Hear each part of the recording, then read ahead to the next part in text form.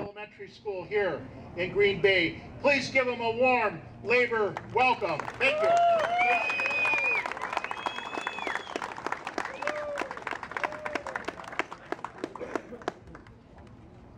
Ever since Scott Walker took office, I've been disappointed in our state. Wisconsin has always been a state that people across the United States have looked up to. Wisconsin's education system has always been top-notch, and Wisconsin has always understood the importance of a strong middle class. My name is Jason Albertz. I am a paraprofessional educator at Webster Elementary.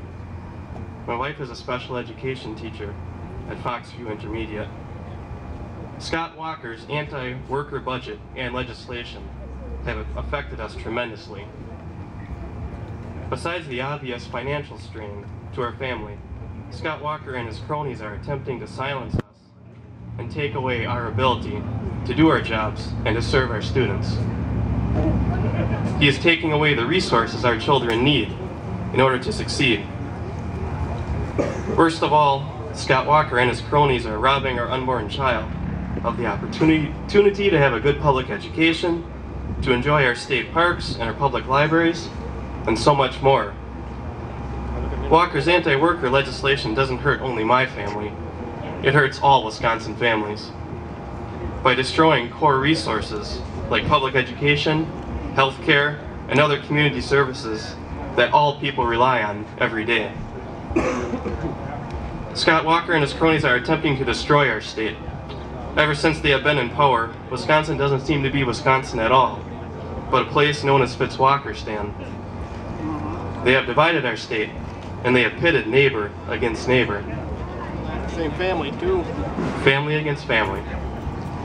They have tried to silence us by passing laws in the middle of the night that take away our voice at the table. They have passed a budget that hurts Wisconsin families, but helps wealthy special interest groups. Scott Walker and his cronies think that we are going to go away. They think that they have silenced us, but we are still here. Scott Walker and his cronies have underestimated us. They think they have divided us, but we are now more united than ever. We have shown Scott Walker and his cronies that we will not be silenced by defeating all 6 of the spoiler candidates. We have marched in the rain. We have marched in the snow. It is time to take our state back.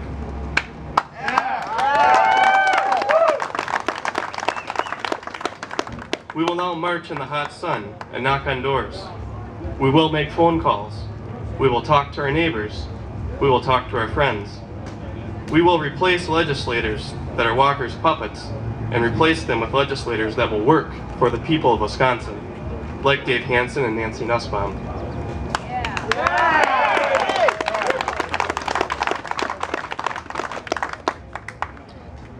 We will not stop until we take our state back.